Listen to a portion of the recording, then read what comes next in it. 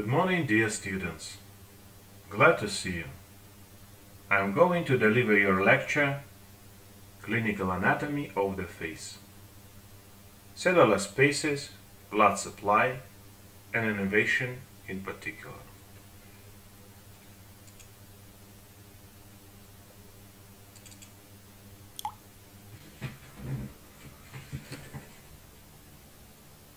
Facial spaces are potential spaces that exist between the fascia and underlying organs and other tissues. In health, these spaces do not exist. They are only created by pathology. For example, the spread of pus or cellulitis in an infection. The spaces filled with loose areolar connective tissue may also be termed clefts. Other contents, such as salivary glands, blood vessels, nerves, and lymph nodes, are dependent upon the location of the space. Those containing neurovascular tissue, I mean nerves and blood vessels, may also be termed compartments. Generally, the spread of infection is determined by barriers such as muscle, bone, and fascia. Pus moves by the path of least resistance. The fluid will more readily dissect apart loosely connected tissue planes, such as facial spaces, that erode through bone or muscles. In the head and neck, potential spaces are primarily defined by the complex attachment of muscles, especially mylohyoid, postinator, masseter, medial pterygoid, superior constrictor, and orbicularis oris. Infections involving the head and neck may give varying signs and symptoms depending upon the spaces involved. Trismus, difficulty opening of the mouth, is a sign that the muscles of mastication are involved.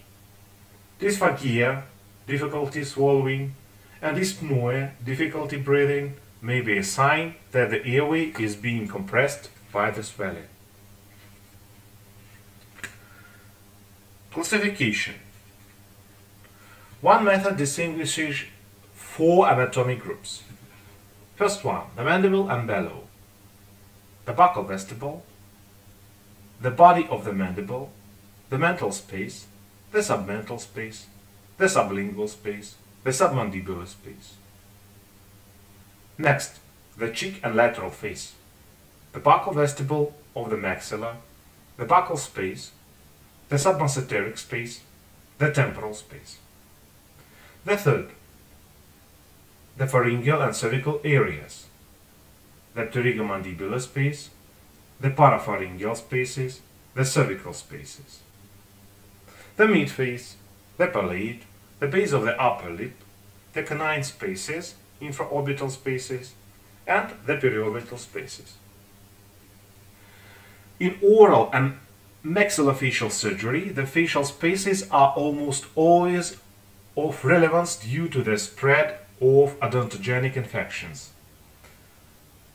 As such, the spaces can also be classified according to their relation to the upper and lower teeth, and whether infection may directly spread into the space, primary space, or must spread via another space, secondary space. Primary maxillary spaces are canine space, buccal space, infratemporal space. Primarily mandibular spaces are submental space, buccal space, submandibular space, sublingual space, submasseteric space. And cervical spaces also should be described independently, of course. The mental space. It is a potential space bilaterally located in the chin between the mentalis muscle superiorly and the platysma muscle inferiorly. These spaces may be created by pathology, the spread of odontogenic infection. Commonly, the origin of the infection is an anterior mandibular tooth with associated periapical abscess which erodes through the buccal cortical plate of the mandibular at the level below the attachment of the mentalis muscle. Here you can see the mental space. The buccal space. It is a potential space in the cheek and is paired on each side. The buccal space is superficial to the buccinita muscle and deep to the platysma muscle and the skin. The buccal space is part of the subcutaneous space. Here you can see the buccal space. The boundaries of the buccal space. The angle of the mouth anteriorly, the masseter muscle posteriorly, the zygomatic process of the maxilla and the zygomaticus muscle superiorly, the depressor anguli oris muscle and the attachment of the deep fascia to the mandible inferiorly, the buccinita muscle medially, the platysma muscle, subcutaneous tissue and skin laterally. The communications of the buccal space. To the pterygomandibular space, infratemporal space, submasseteric space, or even the lateral pharyngeal space posteriorly. The infraorbital or canine space superiorly, and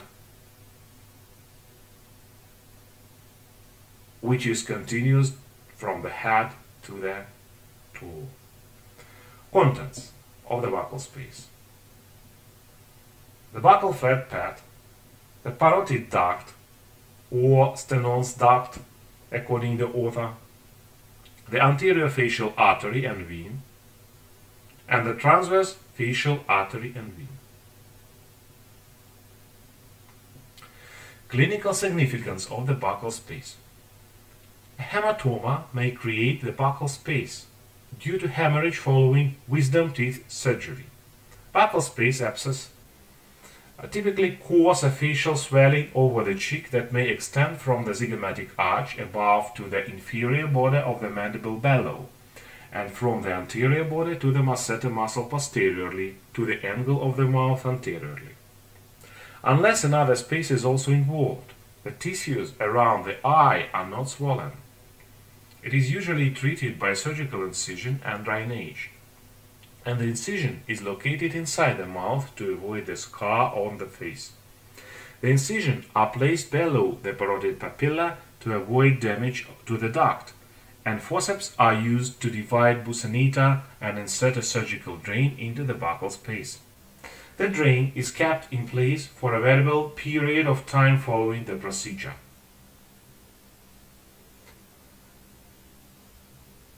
Long-standing buccal abscesses tend to spontaneously drain via a cutaneous sinus at the inferior of the space, near the inferior border of the mandible and the angle of the mouth.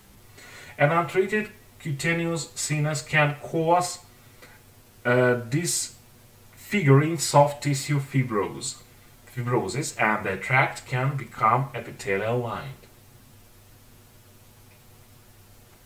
Sometimes the buccal space is reported to be the most commonly involved facial space by dental abscesses, although other sources report it is the submandibular space.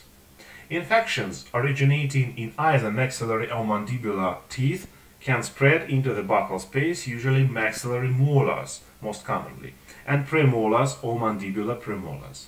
Odontogenic infections which erode through the buccal cortical plate of the mandible or maxilla will either spread into the buccal vestibule, sulcus, and drain intraorally or into the buccal space, depending upon the level of the perforation in relation to the attachment of buccinita to the maxilla above and the mandible below. Frequently, infections spread in both directions as the buccinita is only a parietal barrier. Infections associated with mandibular teeth with apices at the level inferior to the attachment and maxillary teeth with apices at the level superior to the attachment are more likely to drain into the buccal space. Next space is the canine space. The canine space, also termed the infraorbital space, is located between the levator anguli oris muscle inferiorly and the levator labii superioris muscle superiorly. The term is derived from the fact that the space is in the region of the canine fossa, and that infections originating from the maxillary canine tooth may spread to involve the space. On this illustration you can see the canine space. Boundaries of this space are the nasal cartilages anteriorly, the buccal space posteriorly, the levator labii superioris superiorly, the oral mucosa of the maxillary labial sulcus inferiorly, and the deep border is created by the levator anguli oris muscle. Communications. The canine space communicates with the buccal space posteriorly. Contents. The angular artery and angular vein. The infraorbital nerve, a branch of the maxillary division of the trigeminal nerve. Clinical significance of the canine space. Canine space infections may occur by spread of infection from the buccal space. Signs and symptoms of the canine space abscess might include swelling that obliterates the nasolabial fold. If left untreated, infections of this space will eventually spontaneously drain via the medial or lateral canthus of the eye, as this is their path of least resistance. Treatment is usually by surgical incision and drainage, and the incision is placed inside the mouth to avoid the facial scar. Rarely, when infections of the canine space erode into the infraorbital vein or the inferior ophthalmic vein via the sinuses, they can be spread via the common ophthalmic vein through the superior orbital fissure and into the cavernosus sinus. This can result in septic cavernosus sinus thrombosis, which is a rare but life-threatening condition. Odontogenic infections may spread to involve the canine space. The most likely causative tooth is the maxillary canine or maxillary first premolar. This occurs when pus from a parietal abscess perforates the buccal cortical plate of the maxilla above the level of attachment of the levator anguli oris muscle. This is more likely if the tooth root is long. The maxillary canine has the longest root of the teeth, and its apex lies at the level above the muscle attachment. Then we should discuss the masticator space. This term is sometimes used and is a collective name for the submasseteric, pterygomandibular, superficial temporal and deep temporal spaces. The infratemporal space is the inferior portion of the deep temporal space. The superficial temporal and deep temporal spaces are sometimes together called the temporal spaces. The masticator spaces are paired structures on either side of the head. The muscles of mastication are enclosed in a layer of fascia, formed by cervical fascia ascending from the neck, which divides at the inferior border of the mandible to envelop the area. Each masticator space also contains the sections of the mandibular division of the trigeminal nerve and the internal maxillary artery. The masticator space could therefore be described as a potential space with 4 separate compartments. Infections usually only occupy one of these compartments, but severe or long-standing infections can spread to involve the entire masticator space. The compartments of the masticator space are located on either side of the mandibular ramus and on either side of the temporalis muscle. On this picture you can see the masticator space and its parts.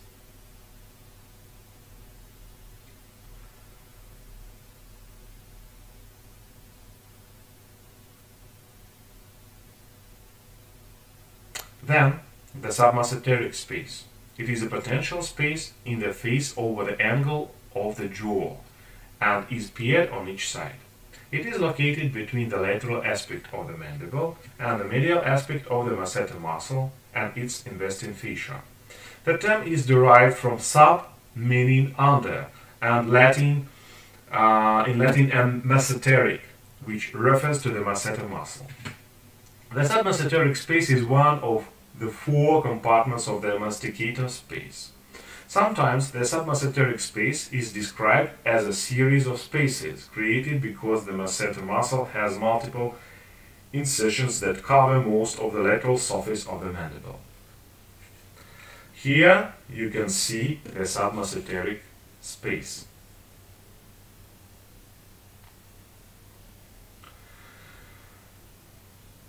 The boundaries of each submesenteric space are the anterior margin of the masseter muscle anteriorly, the parotid gland posteriorly, the zygomatic arch superiorly, the inferior border of the mandible inferiorly, the lateral surface of the mandibular ramus medially, the submesenteric space is superficial to the mandible, the masseter muscle laterally, the submesenteric space is deep to the masseter.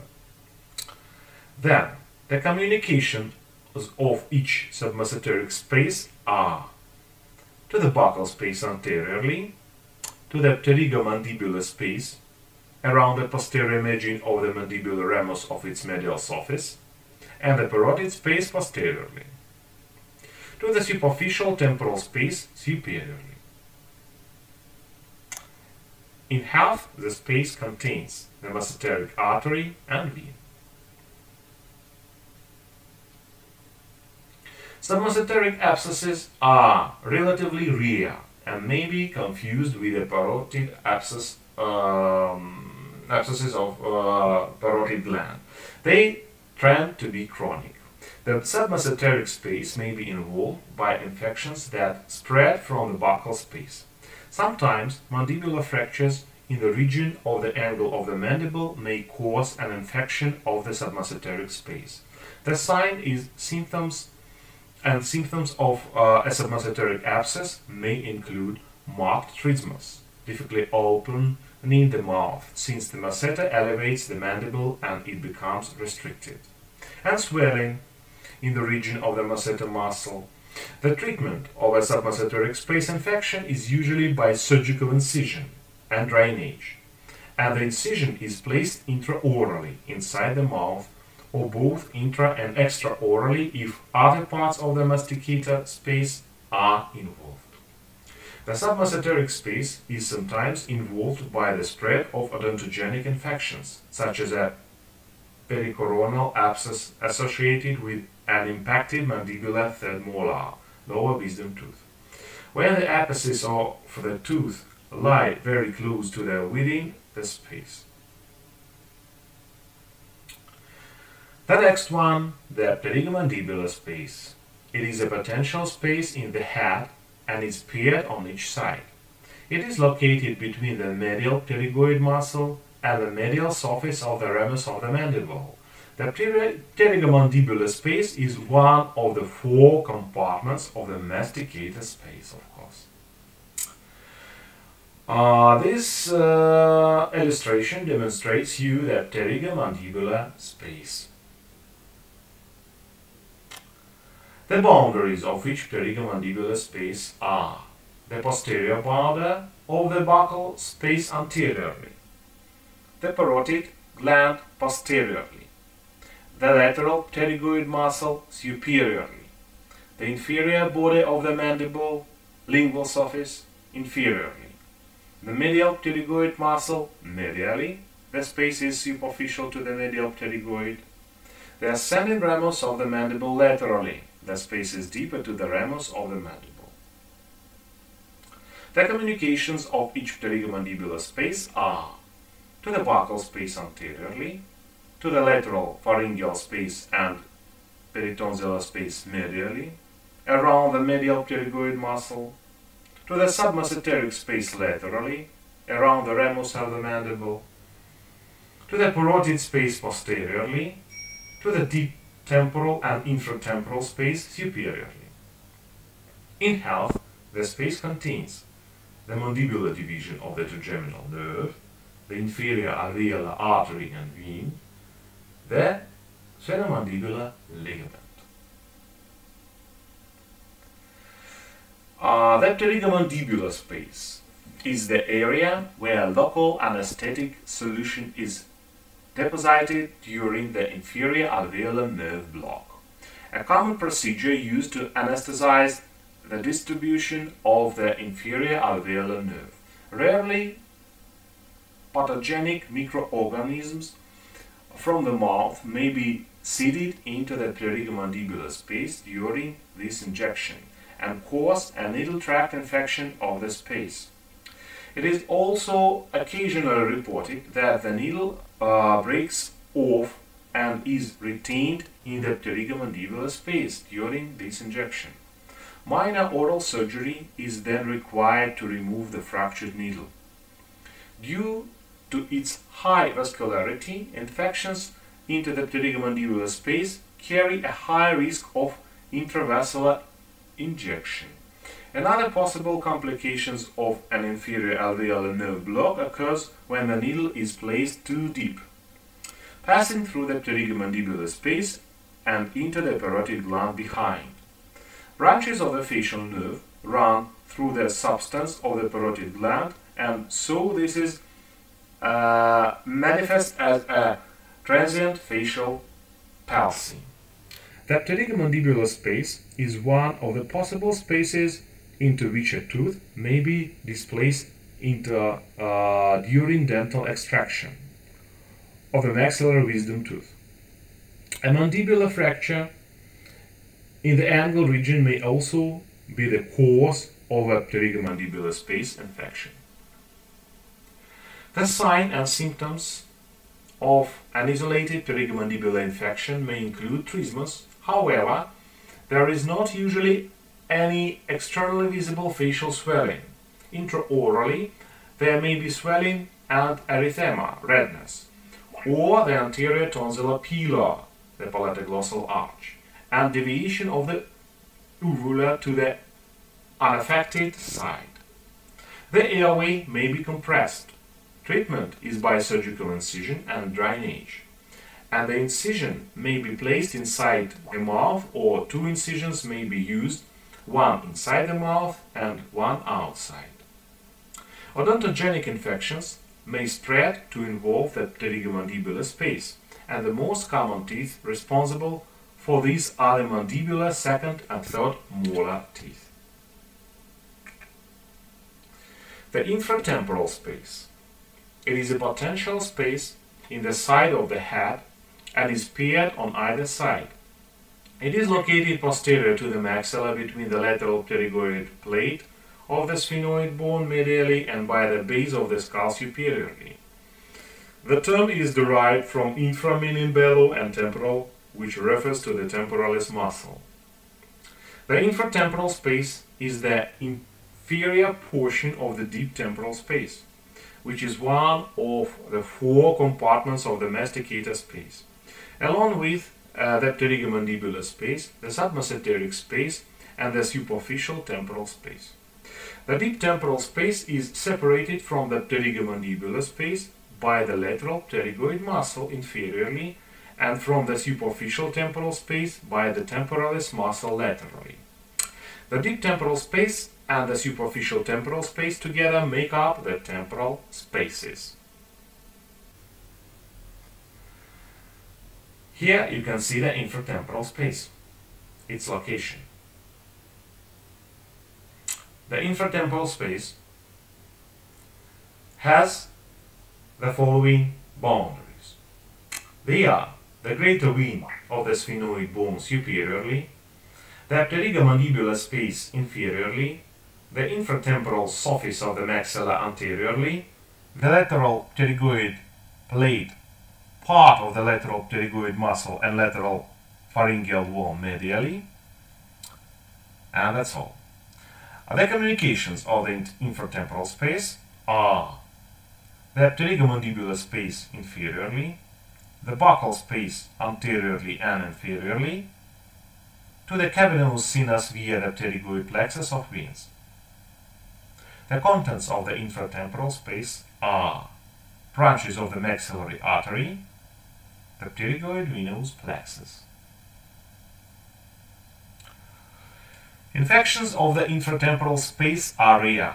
They may be significant, however, as it is possible for infection to spread via emissary veins from the pterygoid plexus to the cavernous sinus, which may result in cavernous sinus thrombosis, a rare but life-threatening condition.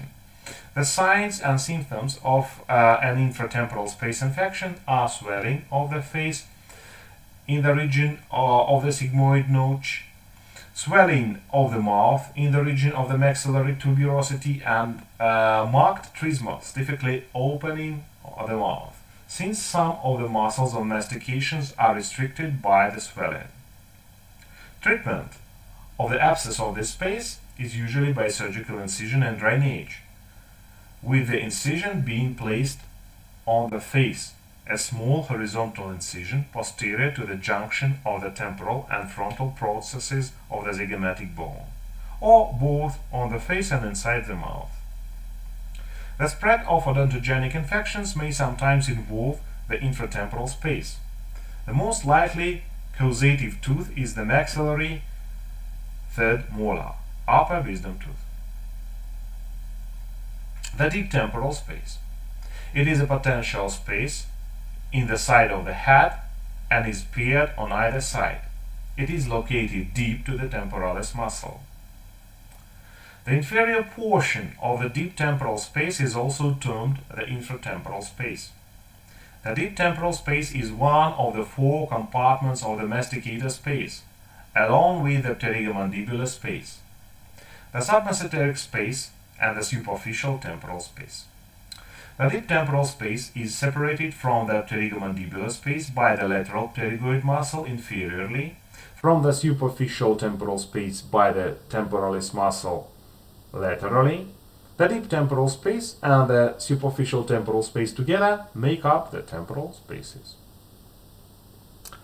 The boundaries of the deep temporal space are superior and inferior temporalis lines, inferior infratemporal crest and zygomatic arch. The contents of the deep temporal space, temporalis muscle.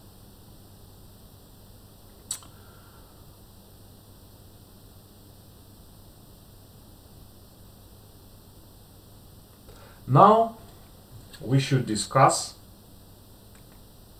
some facts about the vasculature of the face. On this table you can see main arteries and veins that supply the human face.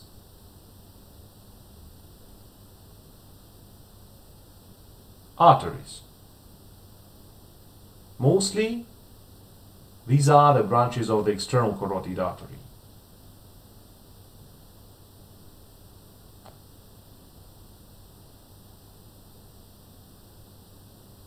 And veins are the tributary of the internal and external jugular veins.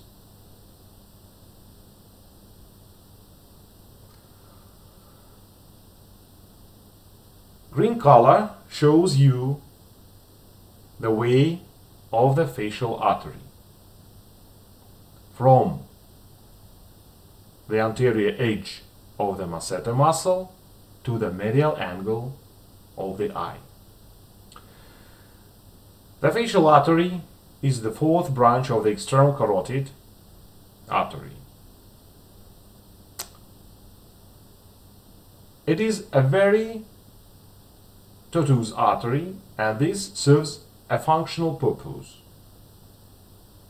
That means the artery can accommodate head movements as well as the pharyngeal expansion, as in swallowing, and facial movements of the cheeks, lips, and jaws. It arises above the ascending pharyngeal artery and passes diagonally up from underneath the styloid and the gastric muscles. The vessel arches over the submandibular gland in a groove on its posterior surface. From there,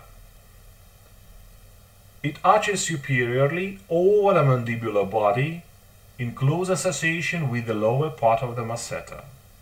The vessel then travels anteriorly and superiorly across the buccal region to reach the angle of the mouth, and then passes upwards along the side of the external nose and terminates as the angular artery near the medial commissure of the eye. Here, the angle artery. The angular artery is essentially a terminal branch of the facial artery. The facial artery, as we just know, the fourth branch of the external carotid artery. The branches of the vessel are closely attached to the angular head of the quadratus labii superioris, also known as elevator labii superioris. The angular vein also accompanies the artery in this path. In the buccal region, this artery distributes small branches that go on to anastomose with the infraorbital artery. The artery then goes on to supply the orbicularis oris and the lacrimal sac, and ultimately terminates in an anastomosis with the nasal branch of the ophthalmic artery. The facial artery gives off a branch known as an inferior labial artery, which supplies the lower lip. It branches off close to the angle of the mouth, and it travels superiorly and anteriorly underneath the triangularis muscle, also known as a depressor anguli oris. It pierces the orbicularis oris and continues its tootose journey underneath the lower edge of the lower lip. It goes on to run beneath the mucous membrane and the aforementioned muscle. The vessel goes on to anastomose with the mental branch of the inferior alveolar artery. It then supplies the lower lip muscles and mucous membrane.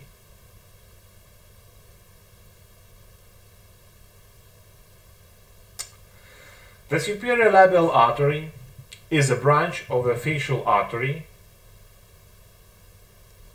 that supplies the upper lip, nasal septum, and area of the nose. That vessel is larger and more tootose than its inferior counterpart. It follows a similar course to the inferior artery by passing between the orbicularis oris and mucous membrane, and journeys above the upper edge of the upper lip. The superior labial artery supplies the upper lip but also supplies the nose through a few branches. It also gives off a septal branch that can supply blood as far anteriorly as the nasal tip, and also gives off an ala branch that supplies the ala of the external nose.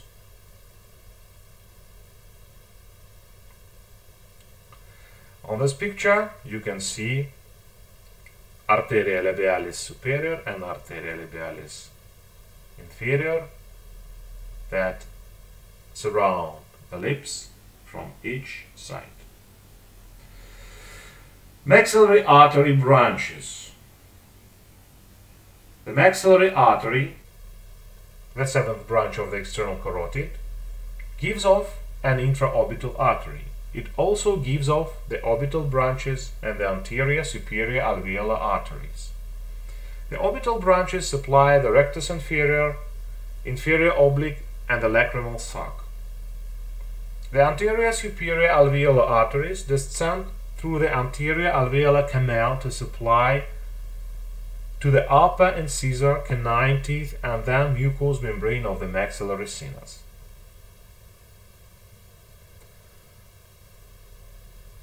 On this picture you can see the maxillary artery, its continuation, the infraorbital artery, and its branches. The buccal artery is a small artery of the head and a branch of the second part of the maxillary artery, and supplies both the buccinator muscle and cheek.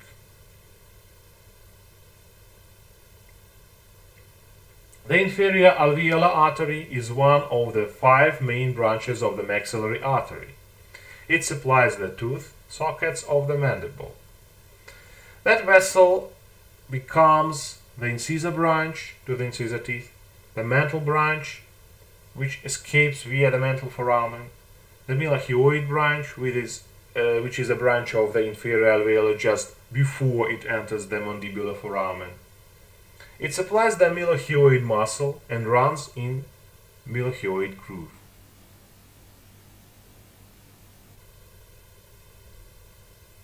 Here you can see the maxillary artery. The submental artery is another branch of the facial artery, which is given off just prior to the facial artery entering the submandibular gland. It runs forward upon the mylohyoid, below the mandible and beneath the digastric muscle. It supplies the surrounding muscles. The supraorbital artery is a branch of the ophthalmic artery that supplies the skin of the forehead, the scalp, the frontal sinus, upper eyelid, diploid and levator palpebrae superioris. The supratrochlear artery is the last branch of the ophthalmic artery. The terminal branches of the vessels anastomose with the with the supraorbital artery, of course. Look at this picture, and you can see supraorbital artery and supratrochlear artery. Here is the facial artery that produces several branches for the lips and for the external nose. And here the term is one of the terminal parts of the maxillary arteries is a mantle artery for the chin.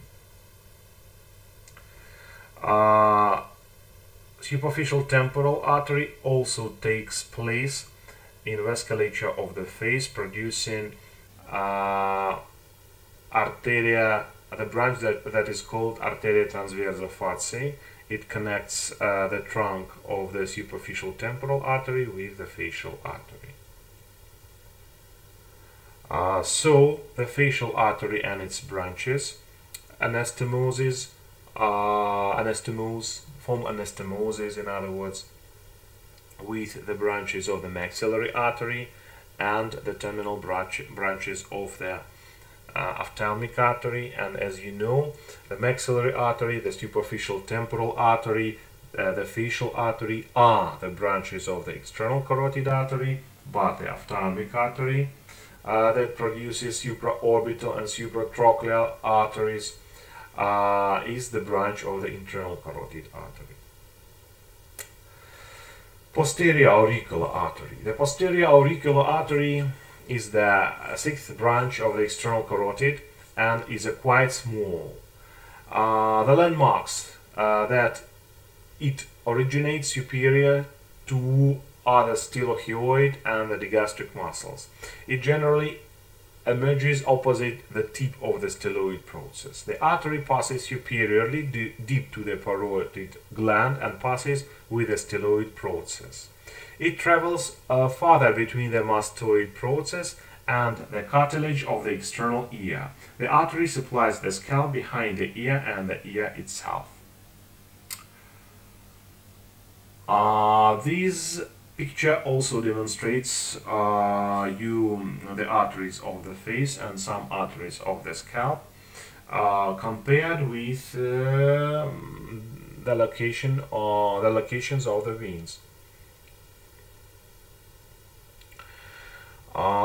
Few words about superficial temporal artery. As we've discussed before, this is the eighth and final branch of the external carotid artery and is certainly a large artery of the head. It is commonly used by anesthetists who can readily access its pulse in the temporal region above the zygomatic arch and above the tragus. The transverse facial artery is a branch of the superficial temporal artery, the terminal branch of the external carotid. As you know, it supplies the parotid gland, parotid duct and masseter muscles. And as we've discussed yet, the transverse facial artery connects the superficial temporal artery with the facial artery. It plays the role of anastomosis.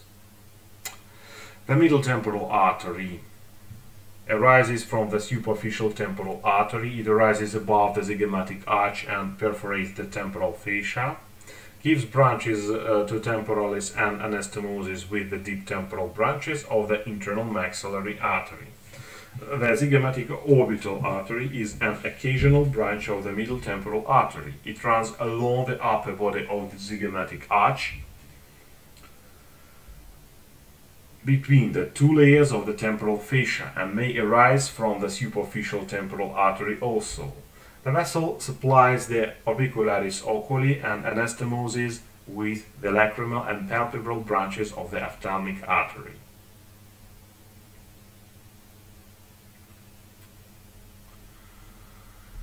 The facial vein. Now about some information about veins. The facial vein is a large vessel of the face and is much less toothed than the artery of the same name. It lies posterior to the facial artery and begins from the lateral side of the nose. It drains the external palatine vein and will go on to join the retromandibular vein. This then forms the common facial vein. The inferior labial vein drains the lower lip and the superior labial vein drains the upper lip. The deep facial vein originates from the pterygoid venous plexus and is of considerable size. It communicates with the anterior facial vein.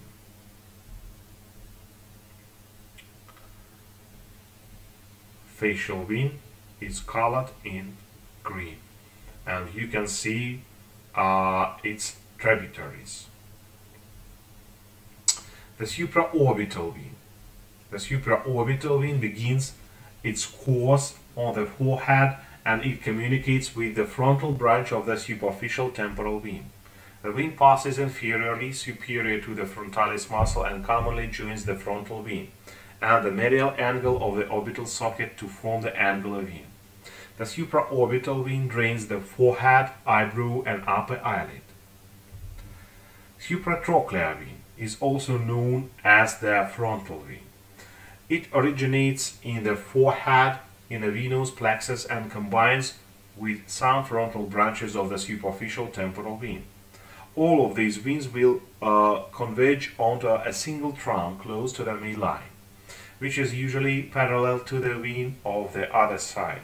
The two trunks commonly combine via a transverse branch close to the root of the nose, referred to as the nasal arch. This arch usually receives some small branches of the nose. Rarely, the paired supratrochlear veins combine to form a single trunk which drains the two angular veins at the nasal root.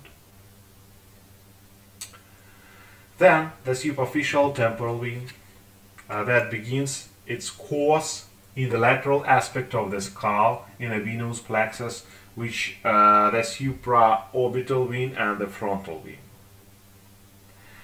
It combines with its Patna vein on the opposite side and also combines with the occipital and auricular vein. Numerous veins drain into these plexus close to the zygomatic arch. This forms a trunk which combines with the middle temporal vein that exists from the temporalis muscle. This trunk will then go on to enter the parotid gland and unify with the internal maxillary vein and create the posterior facial vein. Here you can see this vein.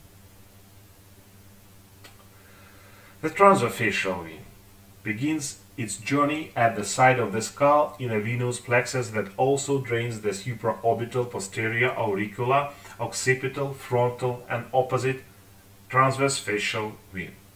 This network also drains the parietal and frontal branches which go on to unite superior to the zygomatic arch and eventually from the trunk of the combined veins.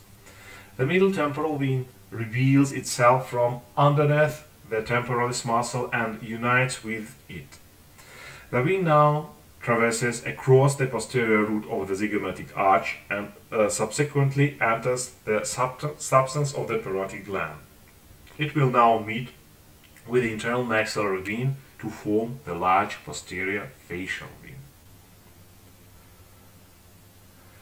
The angular vein is a small vein near the eye and is formed by the combination of the frontal and supraorbital veins. From this location it passes inferiorly along with the root of the nose until it reaches the orbital socket. At that point it becomes the anterior facial vein. The vein receives blood from the nasal veins, which run along the ala of the external nose and goes on to combine with the superior ophthalmic vein via the nasofrontal vein. It therefore establishes a crucial anastomosis between the cavernous sinus and the anterior facial vein. Posterior auricular vein begins its journey on the side of the head and also communicates with the occipital and superficial temporal veins via a venous plexus. From there it goes on to pass downwards posterior to the ear and combines with the posterior division of the posterior facial vein. It now forms the external jugular vein. It also drains some veins from the external ear and the stylomastoid vein. Here is the superficial temporal vein. Then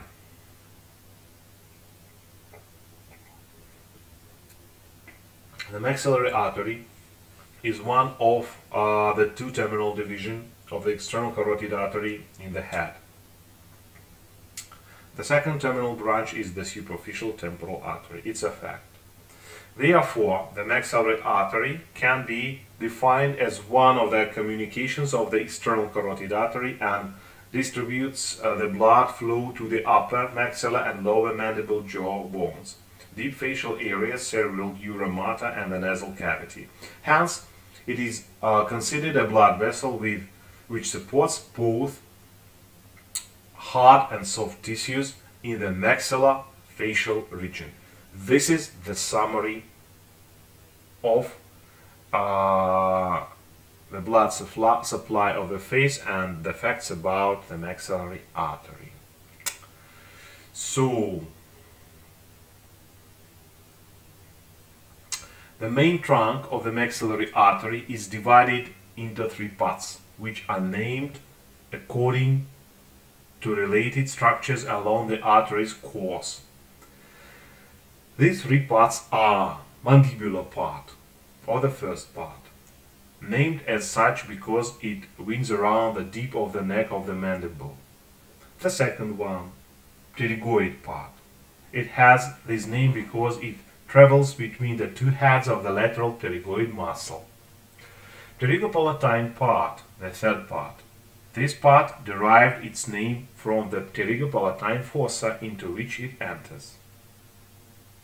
Conventionally, these three parts are described as the part before, part on, and part beyond the lateral pterygoid muscle. This is also useful since out of the 15 branches of the maxillary artery, the 5 branches from the second part of the lateral pterygoid muscle, are regarded as branches to soft tissues and they do not course through the foramina in bones. However, the remaining 10 branches from the first and third parts go through foramina in bones. This table shows you the branches of the maxillary artery.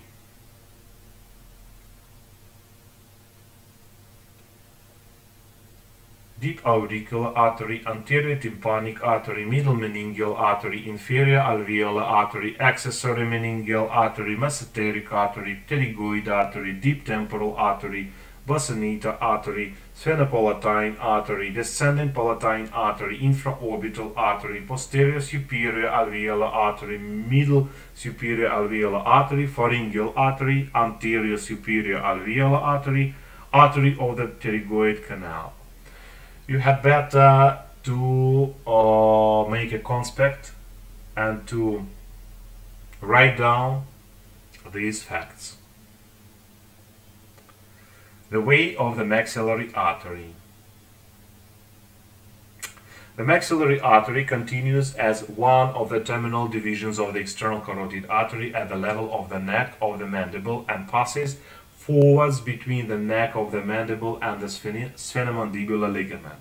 It continues its path by running deeply to the lower head and passes forward between the two heads of the lateral pterygoid muscle to break into its terminal branches and the pterygopalatine fossa.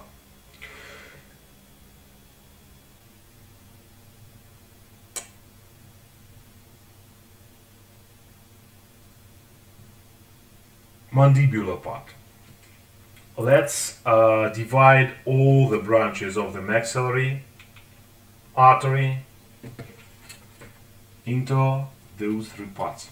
From the mandibular part, deep auricular artery. This branch runs upwards to enter the ear and courses superficially to the tympanic membrane, passing between the cartilage and bone to supply blood to external acoustic meatus of the ear. Then, middle meningeal artery. It passes through the foramen spinosus and supplies the meninges. This is the biggest artery for the meninges.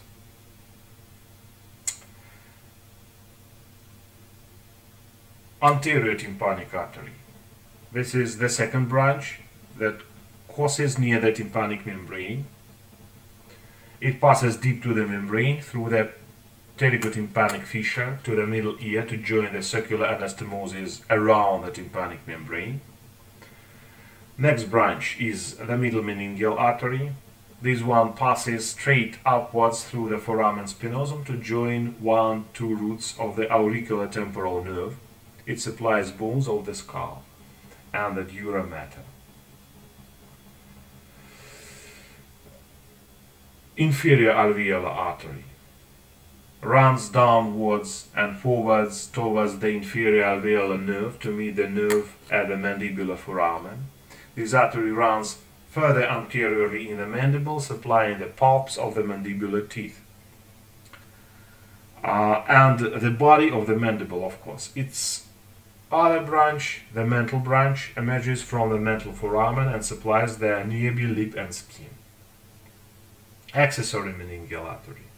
This branch is the chief source of blood supply to the trigeminal ganglion. It passes upwards through the foramen ovale to supply the dura mater of the floor of the middle fossa and the trigeminal cave, or Meckel's cave.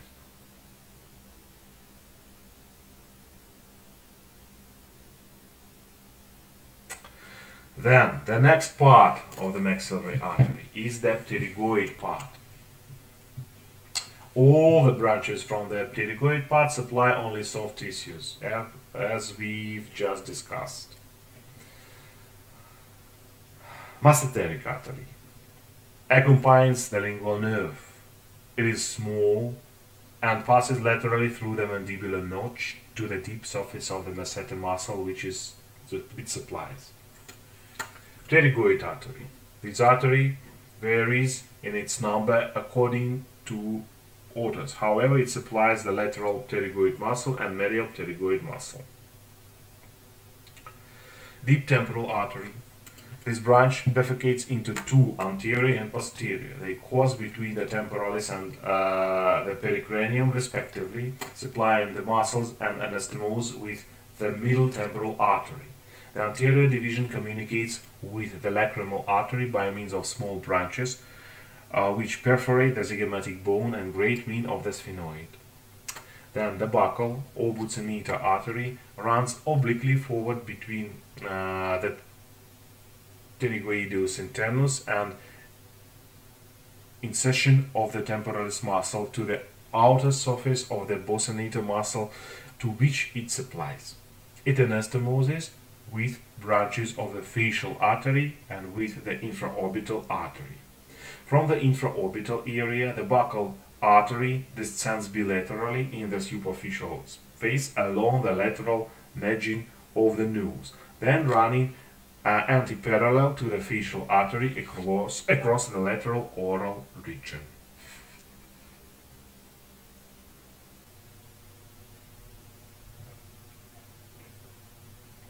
And at least the pterygopalatine part. Here we can meet the following branches.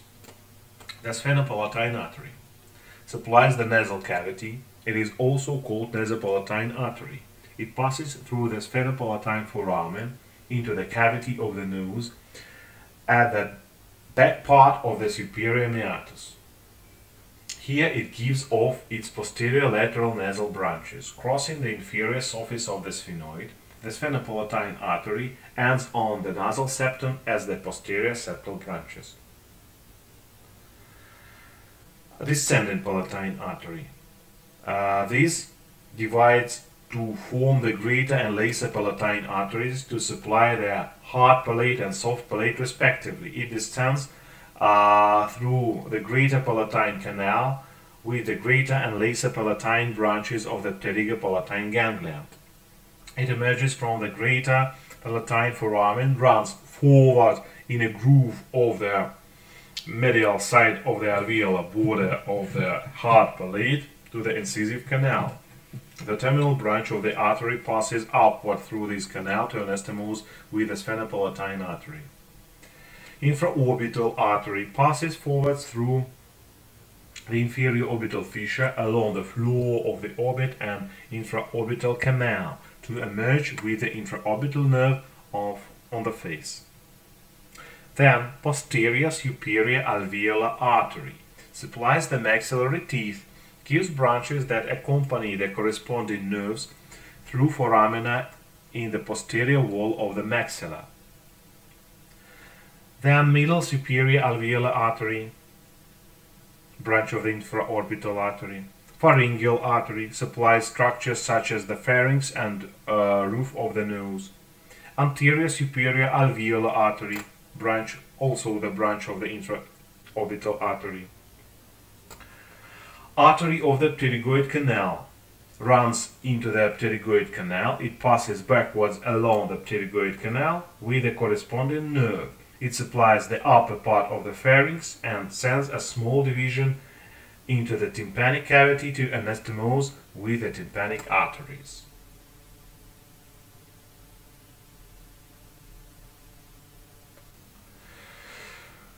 The pterygopalatine fossa is an inverted pyramidal-shaped fat-filled space located on the lateral side of the skull between the infratemporal fossa and the nasopharynx.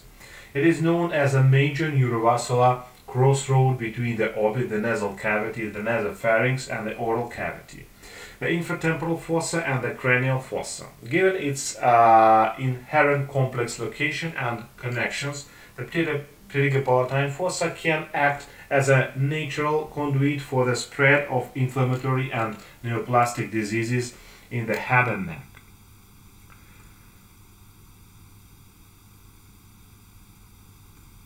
This picture illustrates you the pterygopalatine fossa.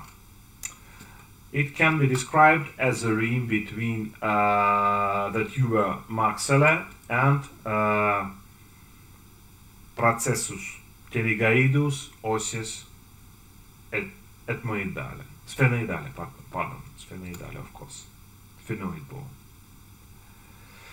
Skeletal framework. The walls of the pterygopalatine fossa are formed by three bones of the skull, the maxilla, the palatine, and the sphenoid. The anterior wall is formed by the posterior surface of the maxilla. The medial wall is formed by the lateral surface of the palatine. The roof and the posterior wall are formed by the sphenoid, specifically the anterior superior surface of the pterygoid process.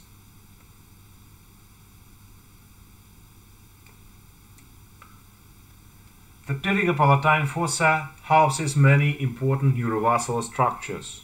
Among these are the maxillary nerve, the pterygopalatine ganglion, the terminal part of the maxillary artery, veins, as well as their associated branches. Maxillary nerve is purely sensory. It originates at the second division of the trigeminal ganglion in the cranial cavity, travels through the foramen rotundum, and enters the pterygopalatine fossa. At the pterygopalatine fossa, the maxillary nerve gives rise to the zygomatic nerve, the posterior superior alveolar nerve, and two ganglionic branches, while its main trunk continues into the inferior orbital fissure as the intraorbital nerve. The ganglionic branches allow the maxillary nerve to communicate with the pterygopalatine ganglion, thus serving as a conduit for parasympathetic and sympathetic postganglionic fibers to travel through. Along with the sensory fibers of the maxillary nerve, these fibers, sympathetic and parasympathetic, either leave directly from the pterygopalatine ganglion as orbital, palatine, nasal, and pharyngeal branches, or from the maxillary nerve along with its associated branches.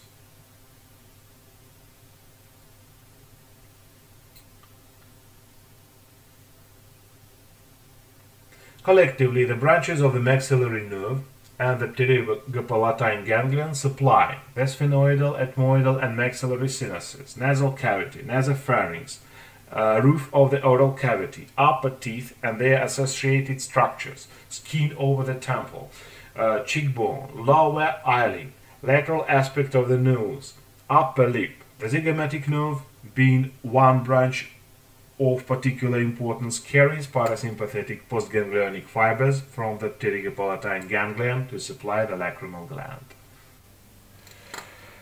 The pterygopalatine ganglion is the largest of the four parasympathetic ganglia located in the head. At the pterygopalatine fossa, it sits inferior to the maxillary nerve and anterior to the opening of the pterygoid canal. The pterygopalatine ganglion houses the cell bodies of the parasympathetic postganglionic neurons and receives parasympathetic preganglionic fibers and sympathetic postganglionic fibers from the nerve of the pterygoid canal. The nerve of the pterygoid canal is formed by the union of the greater petrosal nerve, branch of the facial nerve of course, and the deep petrosal nerve, a branch of the carotid plexus. It thus carries parasympathetic preganglionic fibers of the greater petrosal nerve and sympathetic postganglionic fibers of the deep petrosal nerve. Once formed, the nerve of the pterygoid canal leaves the middle cranial fossa, travels through the pterygoid canal via the foramen lacerum, and enters the pterygopalatine fossa to join the pterygopalatine ganglion. Here is the way of the maxillary nerve and its branches.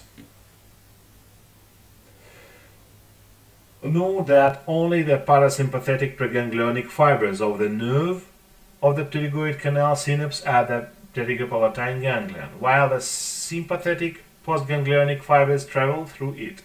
In addition, the maxillary nerve is purely sensory and thus has no autonomic function. However, it is used as a vehicle by parasympathetic and sympathetic fibers to reach their targets.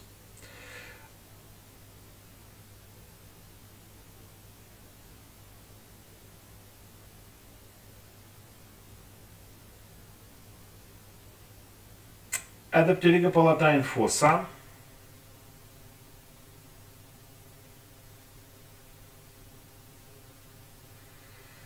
we can meet also the maxillary artery, and we've discussed it before.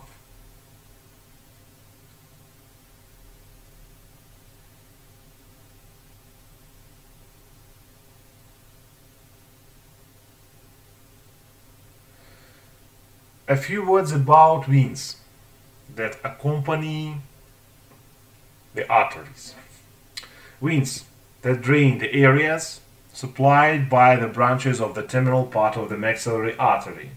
Travel with these branches back into the pterygopalatine fossa. They then continue through the pterygomaxillary fissure and join the pterygoid plexus in the infratemporal fossa. The pterygopalatine fossa serves as a gateway for 7 openings that communicate with the orbit, the nasal cavity, the oral cavity, the middle cranial fossa, and the infratemporal fossa. These openings transmit branches of the maxillary nerve, the pterygopalatine ganglion, and the maxillary vessels. The 7 openings are the pterygomaxillary fissure, fissura pterygomaxillaris, pterygomaxillary fissure in English, fissura pterygomaxillaris in Latin. Foramen rotundum, pterygoid canal, palatavaginal canal, inferior orbital fissure, palatine canal, sphenopalatine foramen, and pterygomaxillary fissure.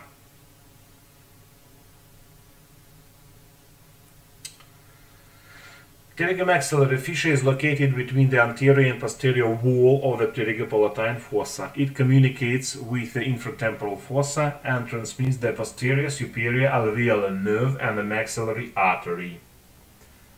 Foramen rotundum is located on the posterior wall of the pterygopalatine fossa, superior to the pterygoid canal. It communicates with the middle cranial fossa, and from there it transmits the maxillary nerve.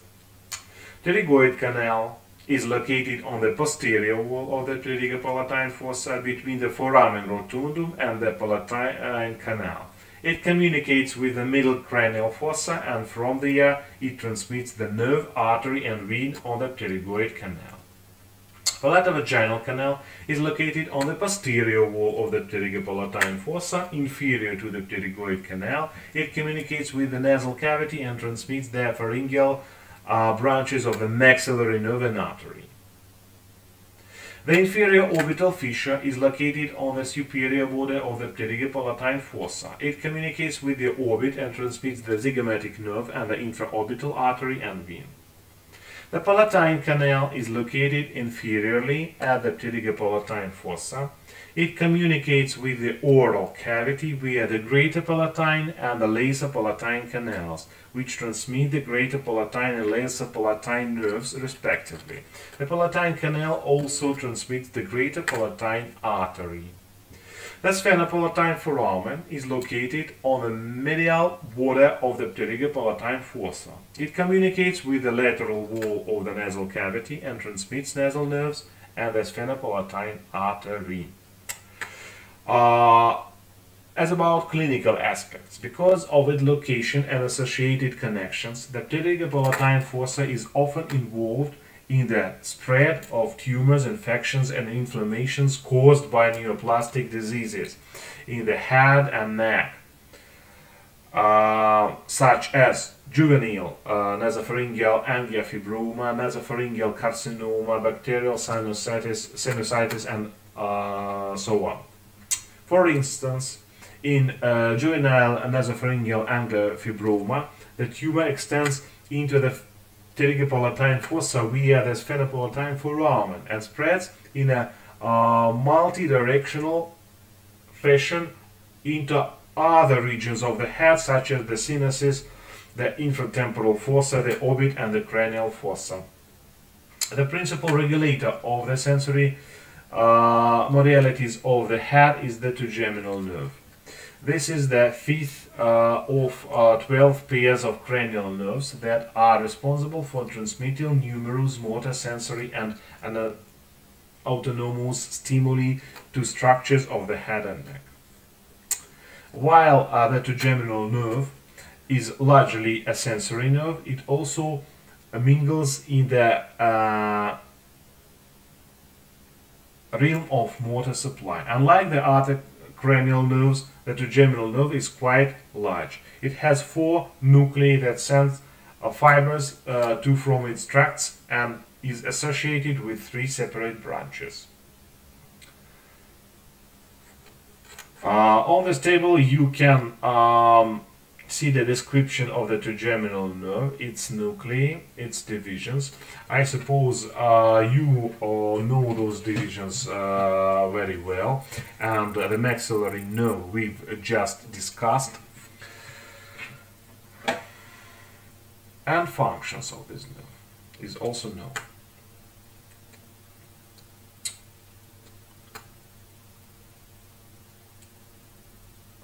As the name suggests, the trigeminal nerve is a tripartite entity made up of distinct terminal divisions. Each component of this nerve is responsible for a specific region of the face and transmits specific impulses.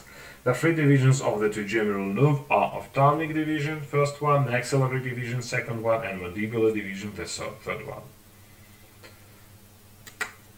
This is the topography of the ophthalmic nerve. It reaches the orbit through the superior orbital fissure, and here it produces three main branches: nervus frontalis, nervus lacrimalis, nervus nasociliaris. The ophthalmic branch is the first division of the trigeminal nerve. It is a purely sensory nerve that carries afferent stimuli of pain, light, touch, and temperature from the upper eyelids and supraorbital region of the face up to the vertex of the head. The nerve also acts as a conduit for sympathetic fibers that require access to the ciliary body, lacrimal glands, cornea, and conjunctiva of the eye. Furthermore, the ophthalmic branch also carries fibers arising from the dura mater of the anterior cranial fossa, the frontal sinus, and the superior aspect of the nasal cavity. The ophthalmic division also has several tributaries that constitute it. The three main nerves that come together from the ophthalmic nerve are the nasociliary, frontal, and lacrimal nerves. The acronym NFL is also useful to recall these three branches. The nerves unite within the superior orbital fissure to form the ophthalmic division. Once formed, the ophthalmic nerve also receives its meningeal tributary from the dura of the anterior cranial fossa. On this table you can see three branches of the ophthalmic nerve and the area and the structures they supply. Additional sympathetic branches from the cavernous sinus also join the ophthalmic nerve as well. The ophthalmic nerve travels in the lateral wall of the cavernous sinus, below the trochlear nerve and above the maxillary nerve. It continues posteriorly and emerges from the cavernous sinus in Meckel's cave, where it pierces the meninges to enter the concave surface of the trigeminal ganglion. The branches of the ophthalmic division of the trigeminal nerve were summarized at the previous table. Like the ophthalmic branch, the maxillary division of the trigeminal nerve is a purely sensory entity that carries impulses from the midface. It has a middle meningeal branch that detects stimuli from the dura of the middle cranial fossa. Additionally, the zygomatic, pterygopalatine, and posterior superior alveolar nerves unite at the opening of the foramen rotundum to form the maxillary branch of the trigeminal nerve. Here you can see the branches of the maxillary division of the trigeminal nerve. Middle meningeal nerve, zygomatic nerve, pterygopalatine nerves, branches of the nasal cavity for the nasal cavity, palatine nerves, posterior superior alveolar nerves, infraorbital nerves. Of course, stomatologists are mostly interested in posterior superior alveolar nerves.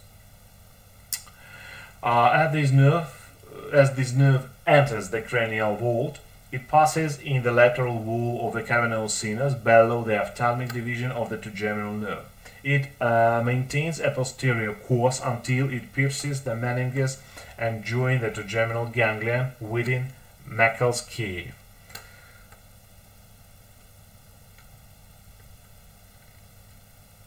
For a short course, this nerve is sandwiched between the first division superiorly and the third division inferiorly. The last of the three trigeminal branches is the mandibular division. As the largest component of the trigeminal nerve, it carries both sensory and motor stimuli. The motor branches correspond to the muscles that originated from the first pharyngeal arch. The sensory branches supply the lower third of the face, excluding the angle of the mandible. The angle of the mandible is supplied by the second and third cervical segments. Although it carries sensory modalities from the mouth and gingula, it doesn't carry special afferent stimuli, I mean taste. However, the lingual nerve, which is a branch of the mandible nerve, acts as a conduit for the chorda tympani, which carries taste stimuli. Chorda tympani is the branch of the facial nerve, the seventh cranial nerve, of course. The motor components of the mandibular nerve travel as a single slender nerve fiber alongside the larger sensory fibers. Together, they travel through the external opening of the foramen ovale and travel towards Meckel's cave. The nerve receives the recurrent meningeal nerve that carries afferent stimuli from the dura prior to penetrating the trigeminal ganglion.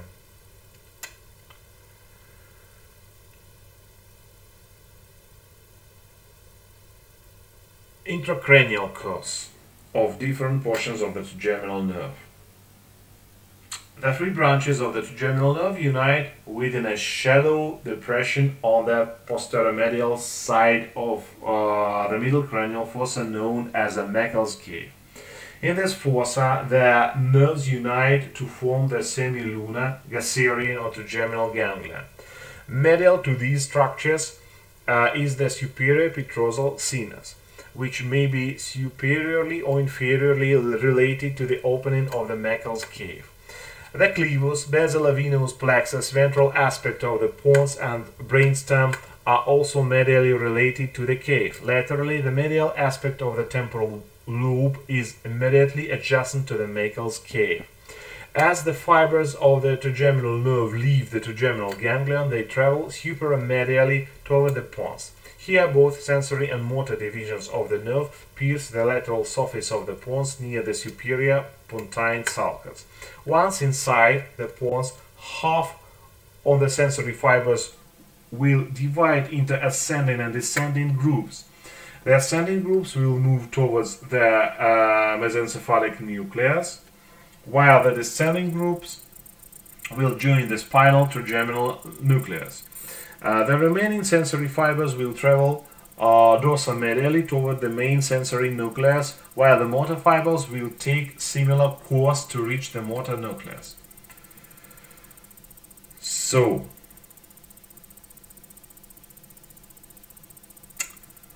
parasympathetic associations.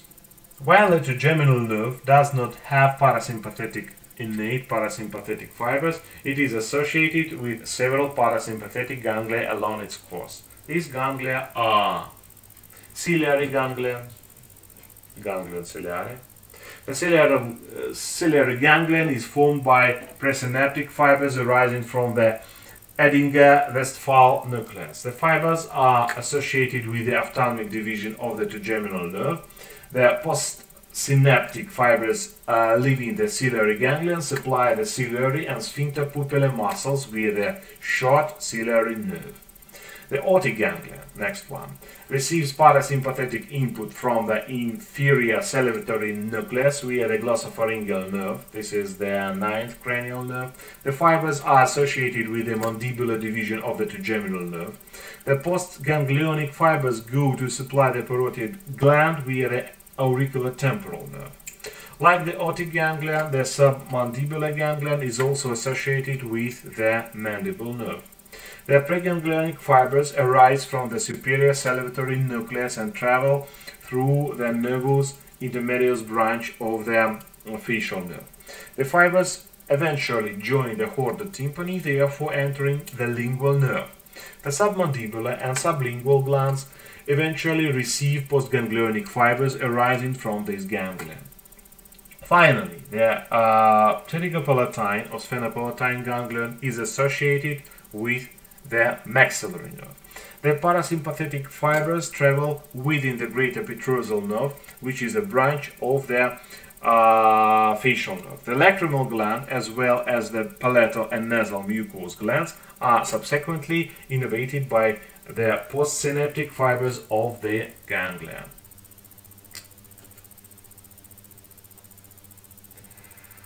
Clinical examination.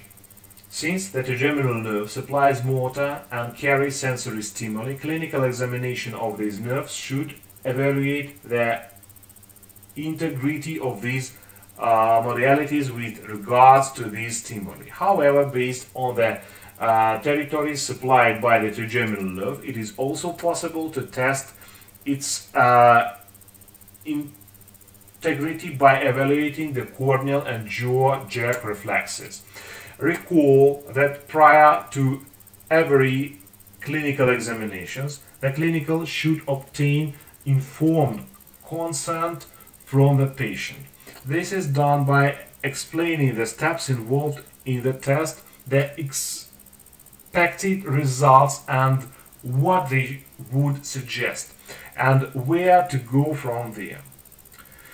This should be done using non-medical jargon to ensure that the patient understands exactly what will be done and what the expected outcome will be. Sensory examination. The sensory modalities being tested are pain reception and light touch. Temperature is not usually checked during the clinical exams. For light touch, show the patients the wisp of cotton that will be used to touch their face. This may help to elevate any unwarranted anxiety about the exam. Then touch the patient with the cotton wisp on the exposed area of skin, and same manner you would during the evaluation. This is used as reference points, assuming that there are no sensory defects in that area for the patient to compare the outer stimuli to. The patient is given clear instructions to close their eyes for the duration of this part of the exam and say yes every time they feel a touch. Proceed to examine each trigeminal division by lightly tapping the cotton wisp on the territory supplied by each branch of the trigeminal nerve. Avoid applying too much pressure, as the patients may misinterpret the pressure sensation for the light touch. Always compare left to right in order to determine whether a unilateral or bilateral deficit exists. The same steps are then repeated using the neurotip to assess the superficial pain. Record the findings and interpret any deficits found. Another part of the sensory test that is not frequently performed is the nasal tickle test. It includes gently gliding a cotton wisp inside each nostril. The sensation is rather unpleasant and the patient readily recognized it. It would be wise for the clinician not to stand directly in front of the patients while performing this test, as they may burst into a fit of sneezing, which is a normal physiological response. So, there are other tests that you can use. For example, the corneal reflex, the jaw-jerk reflex, the motor examination. You can see the description of those tests on this slide. You can write the principal movements if you are interested in, and maybe sometimes you will use it in your clinical practice. So, summary. Of course, my dear friends, this information is too big and rather difficult. but it's very important to learn it carefully, because the area you will work with, it's not so simple. And to perform proper manipulations, operations, you should have an excellent knowledge. The summary about the trigeminal nerve. This is a mixed cranial nerve that has both sensory and motor functions. There are three divisions of the trigeminal nerve: ophthalmic division, maxillary division, mandibular division. There are four nuclei associated with the trigeminal nerve: main sensory nucleus, mesencephalic nucleus, spinal trigeminal nucleus, motor nucleus. The intracranial course of the trigeminal nerve is as follows. Both sensory and motor fibers emerge from the superior pontine sulcus. The sensory fibers from synapse at the semilunar gasserio-trigeminal ganglion in Meckel's cave. The three divisions emerge from the sensory ganglion. The first division and the second enters the cavernosus sinus, while the third, along with the motor division, leave the skull through foramen ovale. The first division enters the skull through the superior orbital fissure, while the second enters the skull through foramen rotundum. There are four parasympathetic ganglia that are anatomically associated with the trigeminal nerve. These are the otic ganglia, pterygopalatine or sphenopalatine ganglia, ciliary ganglia, and submandibular ganglia. The elevation and blood supply of the maxillary and mandibular teeth are dependent on the blood vessels and nerves that supply the upper and lower jaws. As the maxilla is deemed part of the midface and the mandible part of the lower face respectively, it is logical to assume that they have separate neurovasculature. While it is true that within the alveolar bone, the maxillary and mandibular nerves and vessels mirror one another, there are anatomical differences with extra branches and adjacent structures, such as the mental foramen of the mandible or the greater palatine foramen of the hard palate.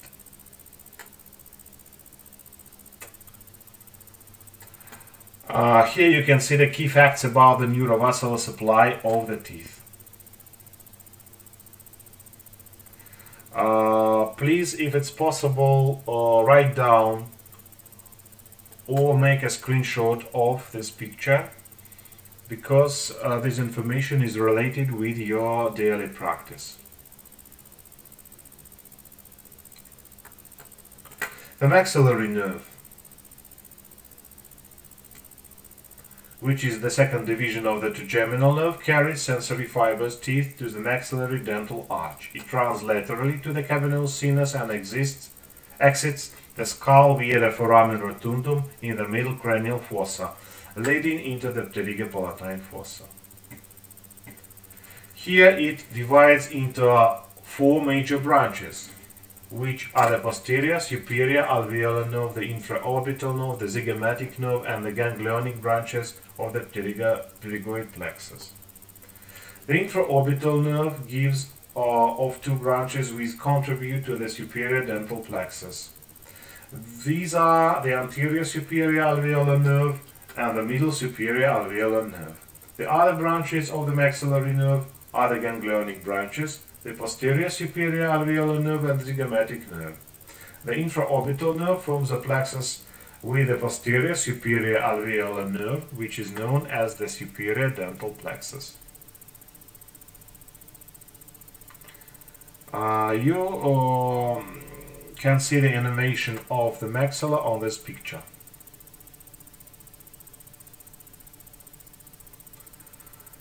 The posterior superior alveolar turns laterally into the pterygomaxillary fissure and into the infratemporal fossa. It descends via the infratemporal surface of the maxilla to form the posterior portion of the superior dental plexus and innervates the posterior aspect of the maxillary sinus as well as the maxillary molars. The middle superior alveolar nerve varies upon its path, and as it descends to the form the middle portion of the superior dental plexus, it innervates the medial and lateral aspects of the maxillary sinus and the premolars. It may in some cases also innervate the mesiobuccal root of the first molar, if it is not covered by the posterior superior alveolar nerve. Lastly, the anterior superior alveolar nerve descends to form the anterior portion of the superior dental plexus. It innervates the anterior aspect of the maxillary sinus as well as the incisors and the canines. Before we continue, a few additional words must be said about the infraorbital nerve. It continues from the pterygopalatine fossa through the inferior orbital fissure and into the orbit. It leaves the orbit via the inferior orbital groove and the inferior infraorbital canal anteriorly, and finally emerges on the face via the infraorbital foramen. Here it divides into three branches, which are the nasal, the inferior palpebral, and the superior labial. These branches supply the alar cartilage of the nose, the dermis of the lower eyelid, and the upper lip, respectively.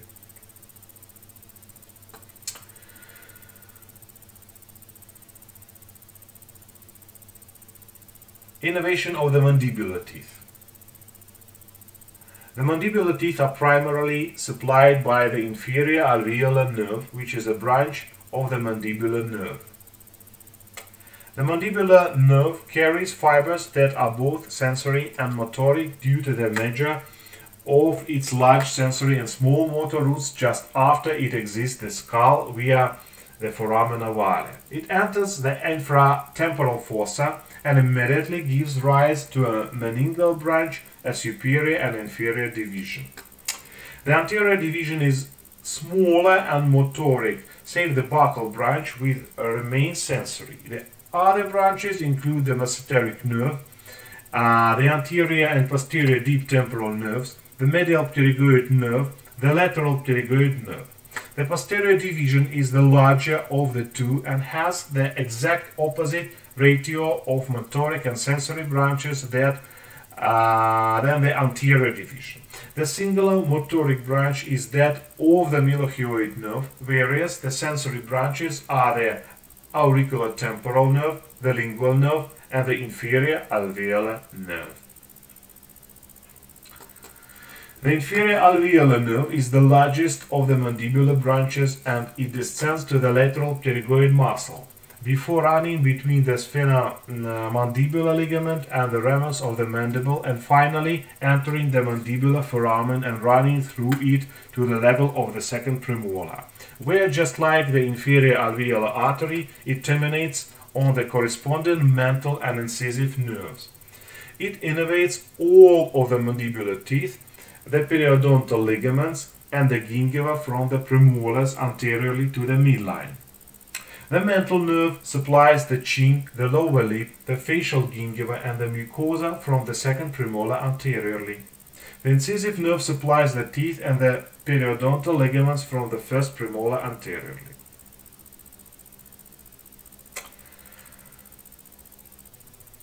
Blood supply and venous drainage of the mandibular teeth in particular.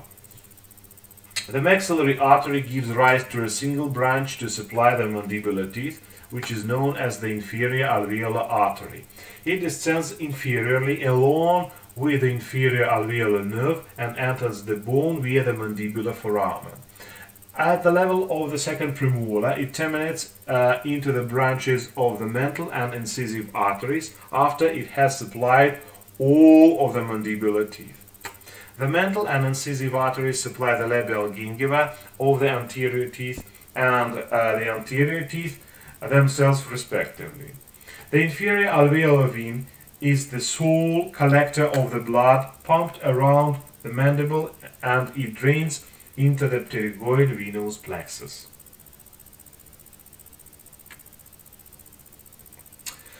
When a tooth undergoes trauma, such as being knocked during a fall or a sports tournament, several degrees of injury may occur, from a simple concussion to a fracture, and all the way up to a subluxation or even avulsion. Any of these injuries may cause trauma to the apex of the tooth, where the neurovasculature enters. And when it happens, the tooth may likely die. As a result, the tooth becomes discolored and looks gray. On an X-ray, the pulp cavity can be seen to calcify, and when this happens, a root canal is needed to prevent internal resorption. If the tooth is still sound with the alveolar bone, a simple veneer or a crown after a successful root canal treatment will restore the dentition. So, my dear friends,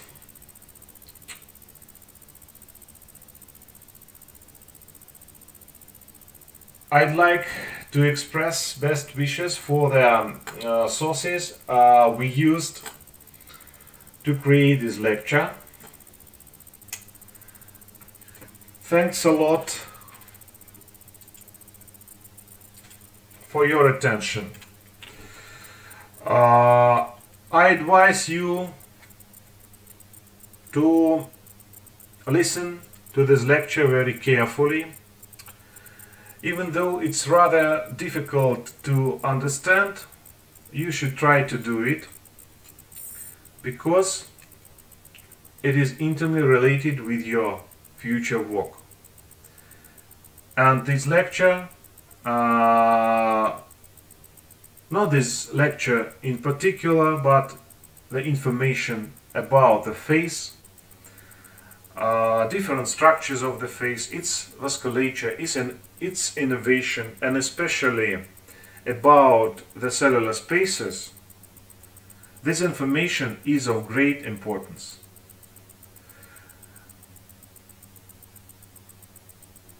Thank you. See you next time. My best wishes. Goodbye.